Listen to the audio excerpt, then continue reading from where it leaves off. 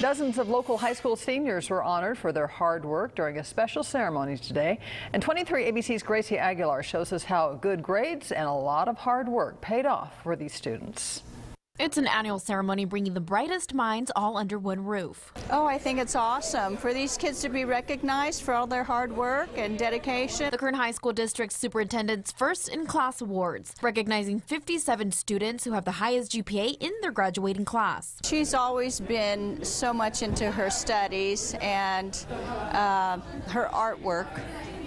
And I think that part of that has really inspired her to continue with her studies and really persevere. Roseanne Gephardt's daughter Jade received a 4.5 GPA this year and was selected to receive the award. She's a go-getter. She's a get things done kind of girl. It's that very dedication KHSD Superintendent Brian Schaefer says all honored students showed during their high school career. Hardworking students along with extremely supportive parents and extremely talented teachers, and they all come together.